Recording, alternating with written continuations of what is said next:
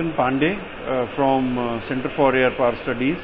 I am senior fellow there and I am researching on geospatial intelligence. I have about 25 years of experience in geospatial domain. As geospatial domain is concerned, it is a domain wherein space domain is utilized for collecting the Earth observation results from the spacecrafts.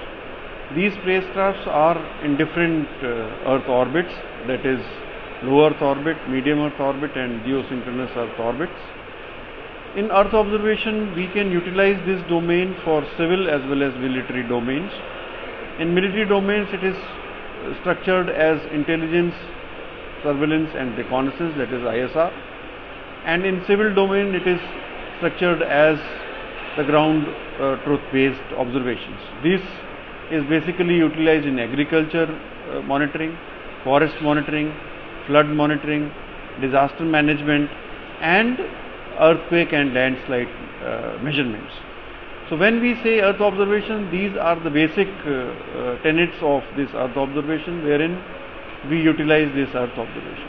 Apart from Earth observation, this domain is also utilized in communication, in position navigation and timing, as well as in various defense applications.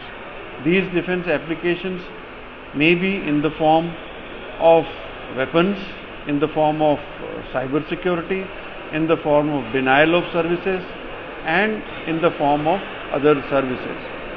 These days, as you know, AI and ML is being used as a tool to develop different entities. AI and ML in Earth observation is also used to ease the workload and to give the work a very fruitful result.